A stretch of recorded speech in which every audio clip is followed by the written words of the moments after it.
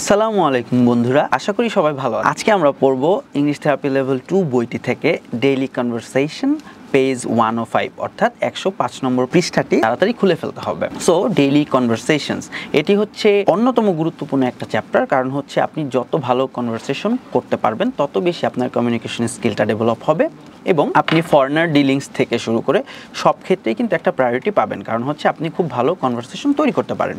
So এখানে আমরা দেখব আমাদের কিছু এই বইটিতে কিছু ছোট ছোট প্রশ্নের উত্তর এত সুন্দর করে এলাবোরেট ভাবে দেওয়া রয়েছে যাতে আপনি ছোট্ট একটি প্রশ্নের উত্তর একটু লম্বা করে গুছিয়ে সাজিয়ে বলতে পারেন। সো আমাদের বইয়ের যে স্ট্রাকচারগুলো রয়েছে এই স্ট্রাকচার অনুযায়ী আপনারা চেষ্টা করবেন যাতে সেন্টেন্স তৈরি করা যায় এবং এটি ছোট ছোট প্রশ্নের উত্তর কিভাবে একটু বড় আকারে দেওয়া যায়। ওকে, সো গত ক্লাসে আমরা নাম্বার 19 পর্যন্ত পড়েছিলাম। আজকের ক্লাসে আমরা নাম্বার 20 থেকে শুরু করব, অর্থাৎ 20 নম্বর থেকে শুরু করব। Number 20, when do you study during Ramadan time, অর্থাৎ রমজান মাসে আপনি কখন পড়াশোনা করেন। তো এখানে এই ছোট্ট একটা প্রশ্নের উত্তর কিভাবে আমরা দিতে পারি সেটি হচ্ছে, রমাদান is our fasting time and we feel blessed in this month. So Ramzan মাস হচ্ছে আমাদের রোজা রাখার মাস। ফাস্টিং মানে হচ্ছে রোজা রাখা বা না খেয়ে থাকা, এবং উই ফিল ব্লেসড অর্থাৎ আমরা ব্লেসড ফিল করি কারণ হচ্ছে এটি আমাদের একটি পবিত্র মাস। দেন personally I think Ramadan is the best time to study more and more, অর্থাৎ আমি নিজে ব্যক্তিগতভাবে মনে করি যে রমজান মাস হচ্ছে এমন একটা সময় যে মাসে অনেক বেশি পড়াশোনা করা সম্ভব বা অনেক বেশি পড়াশোনা করার সুযোগ থাকে। We can focus more on studying this month, অর্থাৎ এই মাসে আমরা কিন্তু পড়াশোনার দিকে অনেক বেশি ফোকাস দিতে পারি। Usually I start studying after Fajr prayer and continue till 11 AM at a stretch. Usually অর্থ সাধারণত, I start studying অর্থাৎ আমি আমার পড়াশোনা শুরু করি after Fajr prayer অর্থাৎ ফজরের নামাজ পড়ার পরে, সেহরি করার পরে ফজরের নামাজ পড়ার পরে আমি আমার পড়াশোনাটা শুরু করি এবং continue till 11 AM at a stretch. At a stretch means একটানা, অর্থাৎ আমি একটানা পড়ে যাই। ফজরের নামাজ পড়ার পর থেকে শুরু করে 11টা পর্যন্ত আমি একটানা পড়ে যাই। সো এখানে কিন্তু বলা হয়েছে যে আপনি রমজান মাসে কোন সময়টাতে আপনি পড়াশোনা করেন।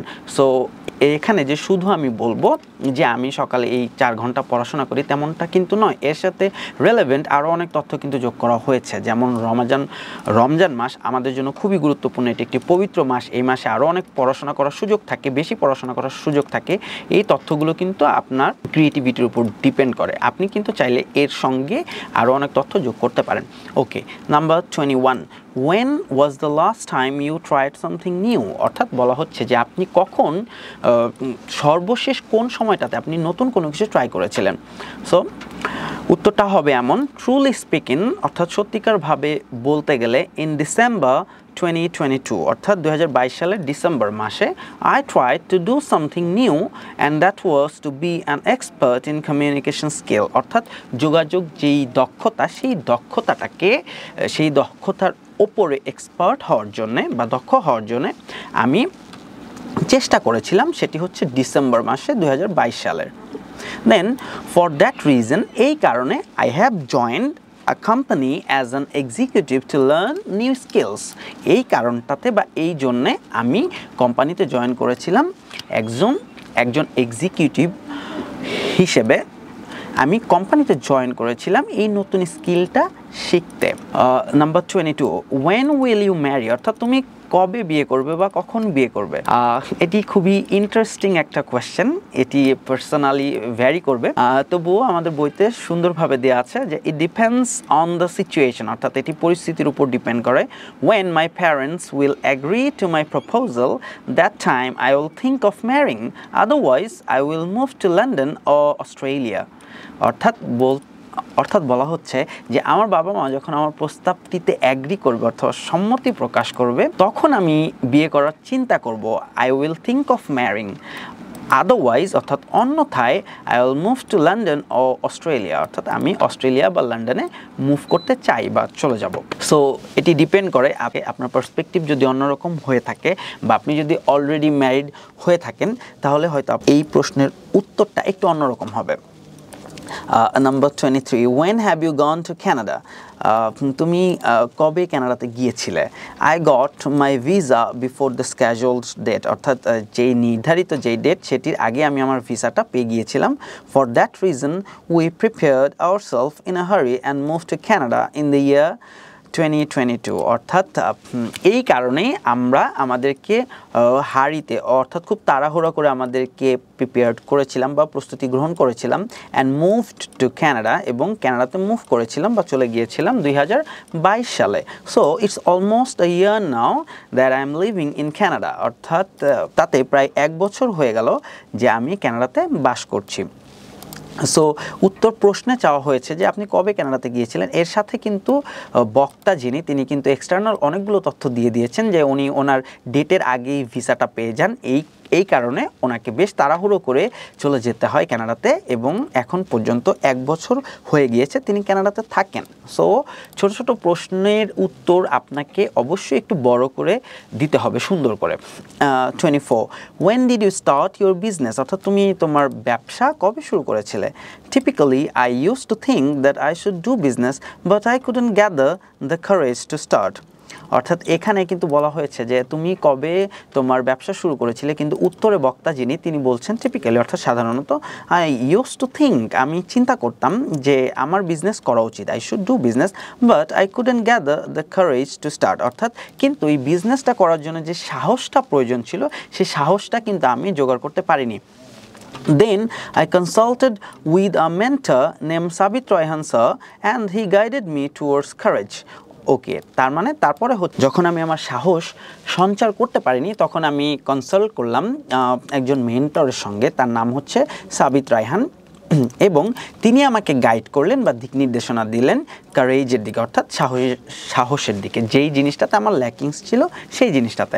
Finally I started my business in 2020 by the grace of Almighty Allah.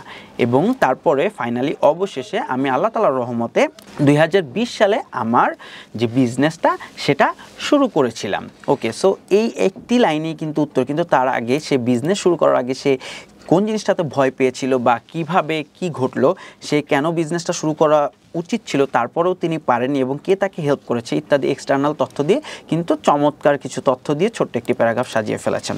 So আপনাদেরকেও এই জিনিসগুলো ট্রাই করতে হবে। দেন 25 when does she teach students during the day time, অর্থাৎ সে কখন ছাত্রছাত্রীদেরকে দিনের বেলায় ছাত্রছাত্রীদেরকে কোন সময়টাতে পড়িয়ে থাকে। I must admit that she was so dedicated to her responsibilities, অর্থাৎ আমাকে বলতেই হবে, অ্যাডমিট করতে হবে, বলতেই হবে যে তিনি কিন্তু তার কাজের প্রতি খুবই ডেডিকেটেড অর্থাৎ উৎসর্গ করেন বা তিনি তার নিজের দায়িত্বটাকে খুব ভালোভাবে পালন করেন। She tried to manage time for teaching after her household chores, অর্থাৎ সে তার বাসার যে টুকিটাকি কাজ, হাউসহোল্ড চোর্স মিন্স টুকিটাকি কাজ, এই কাজগুলো শেষ করার পরে কিন্তু তিনি পড়িয়ে থাকেন বা পড়ান। So generally she teaches students from 9 AM to 1 PM, অর্থাৎ সাধারণত সে ছাত্রছাত্রীদেরকে সকাল 9টা থেকে দুপুর 1টার মধ্যে পড়িয়ে থাকেন। That is how she teaches her students during the daytime. That is how she teaches her students during the daytime.